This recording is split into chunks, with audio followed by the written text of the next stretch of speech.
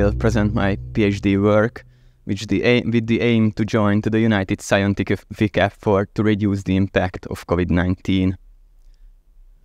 I'm working in the Heimpál National Pediatric Institute, where at the COVID outpatient clinic, I have weekly experience with the children affected by the infection.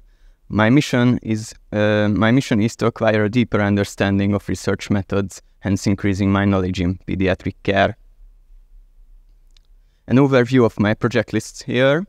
There are 3 perspectives that we consider remarkably important. Firstly, we investigate the prevalence of asymptomatic infections for understanding viral transmission patterns. Secondly, we analyze the accessible data on TNF-alpha inhibitor therapy as a therapeutic option in severe COVID-19. And lastly, we could have a deeper understanding of COVID-19 by conducting an analysis of our prospective cohort. Let's see the details.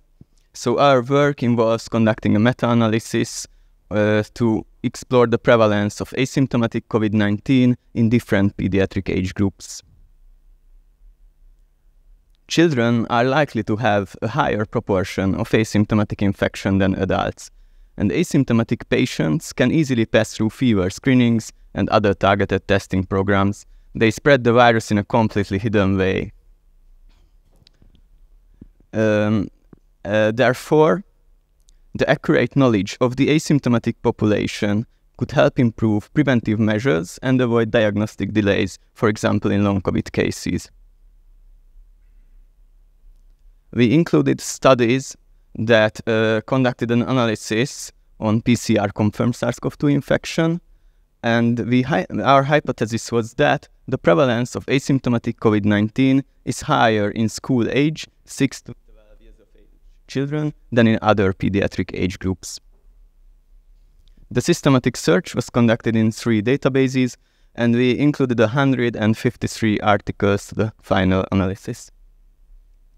During the data extraction, we realized that there were many different PCR screening strategies during the pandemic, such as drive-through testing, inpatient testing, newborn screening, or contact tracing. Therefore, we created 7 groups in addition to the general population based on the different PCR screening strategies. This table shows the ratio of asymptomatic COVID-19 for each screening strategy and age group.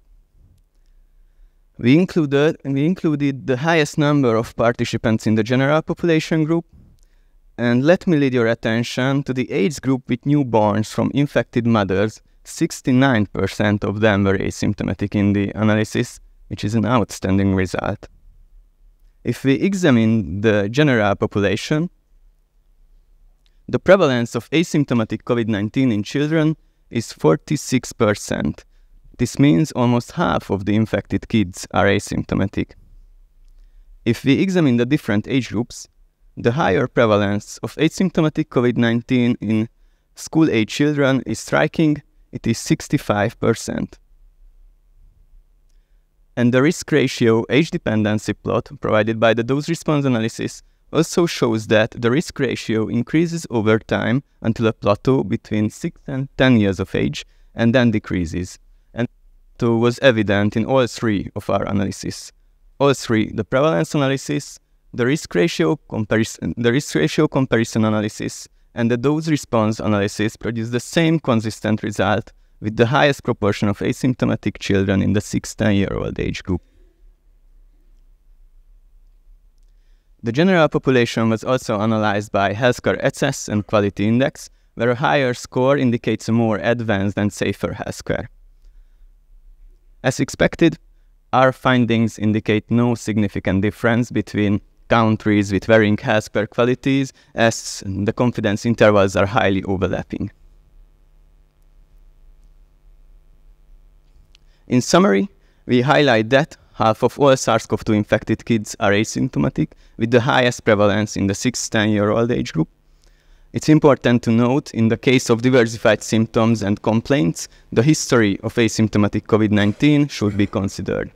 We can highlight the importance of vaccination, and there is a need for further investigations of predisposing factors, of course. Our manuscript has been submitted to JAMA Pediatrics, And Gemma asked us to repeat the search and include the most recent studies in the analysis. So we are working on that currently. And let's talk about my second project. We are investigating the effectiveness and safety of TNF-alpha inhibitors as a therapeutic option in severe COVID-19.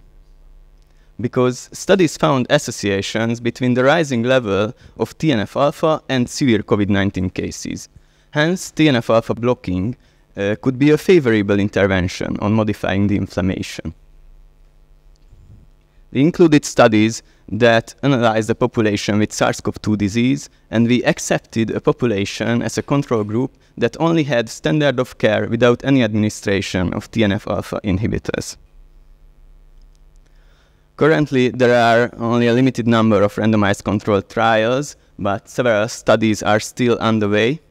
Therefore, we are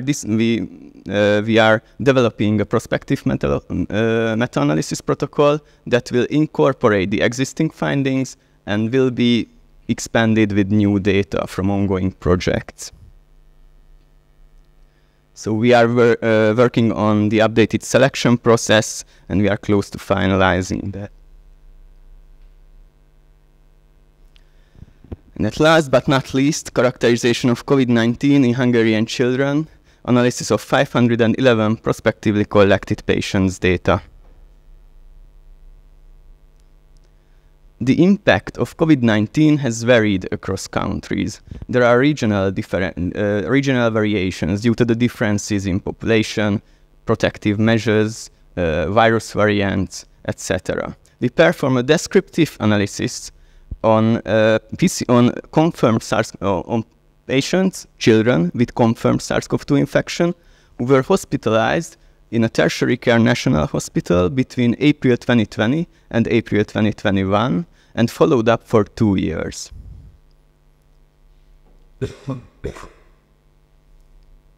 We included 511 patients in the cohort with an almost equal distribution of boys and girls. You can see the distribution of hospital admissions on the left side of the screen. With the highest numbers with admission in the end of 2020 and in March 2021, which aligns with daily case number reports. Most of the children was admitted with a mild course of illness in the age group of under 1 and 7 to 14. And upon admission, a variety of symptoms were observed. The most common of these were fever, cough, and fatigue. As I mentioned, there are more than 500 included patients with data from every inpatient day, and we are collected biological samples during the follow-up as well. A few words about my additional activities. As you have seen, I'm involved in the prospective COVID-19 registry of Center for Translational Medicine. This is a multi-center registry with 5 locations in Hungary. Last year, I had the privilege to attend at the UNIVEL Summer School with a specific focus on COVID-19. And this year, I had the honor to present our data of asymptomatic COVID-19 at the annual meeting of European Society for Pediatric Infectious Diseases. In summary, are 3 perspectives that can contribute to the knowledge of COVID-19. Thank you for your attention.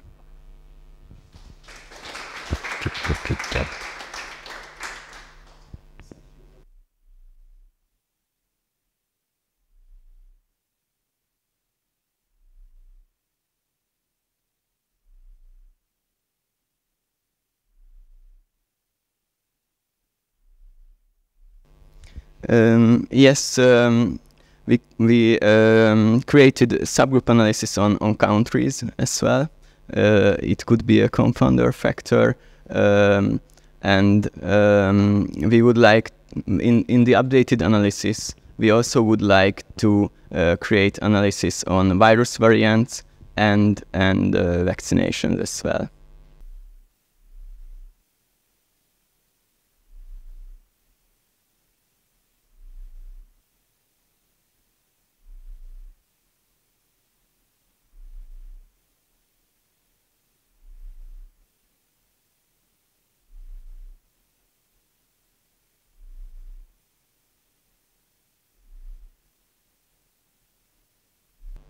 Yes, hopefully there are some research administrators to include input the data to the platform, and it is a big strength of our cohort. I think that every patient is examined by a doctor.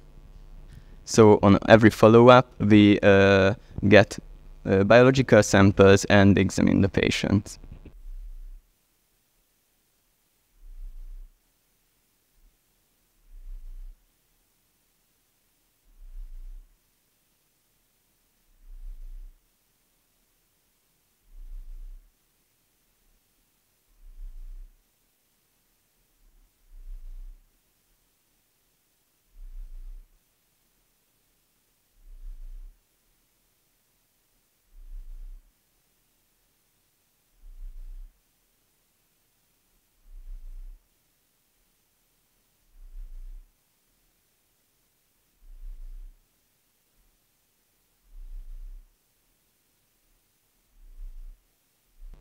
Yes, we had the biologic bank, and we examine the blood samples for informations we need. So it's under discussion which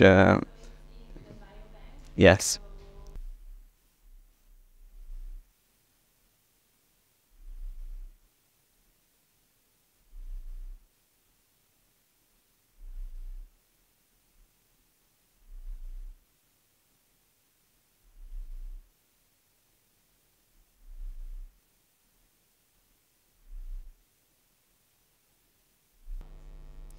Yes, it's a difficult question.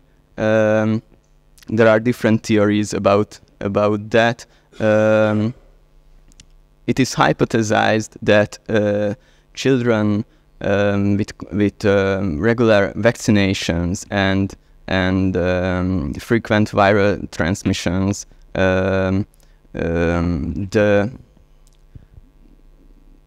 it can maintain the activity of the innate immune system, for example, and cause milder infections. But I can't tell you a satisfactory answer for that. It's a good implication for research.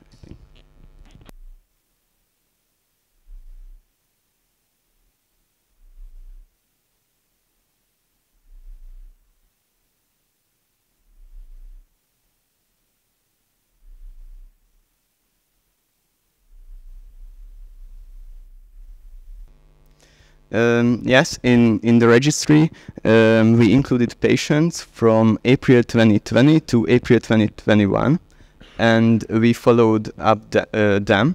So they are all infected with the original Wuhan virus and alpha variant.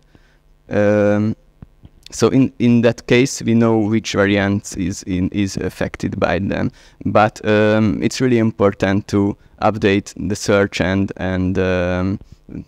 create new research on new variants, of course.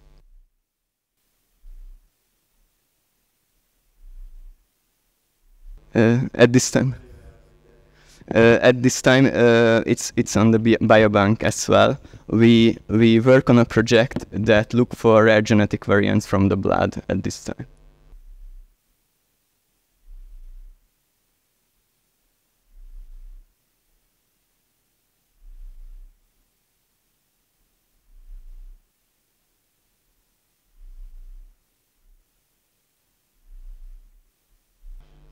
Of course.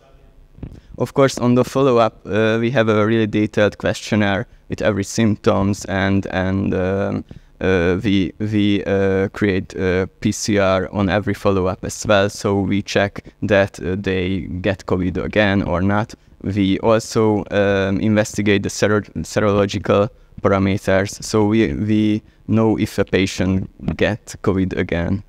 Yes.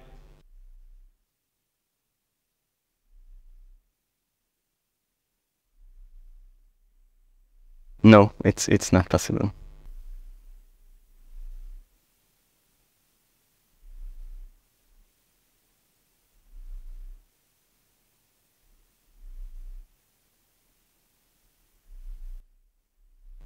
Yes, Thank you for the question. Healthcare Assessment Quality Index is measured on a scale from 0 to 100 based on death rates from causes of death that could be avoided with effective care. If I remember correctly, there are 32 factors considered in a quite complicated calculation in death.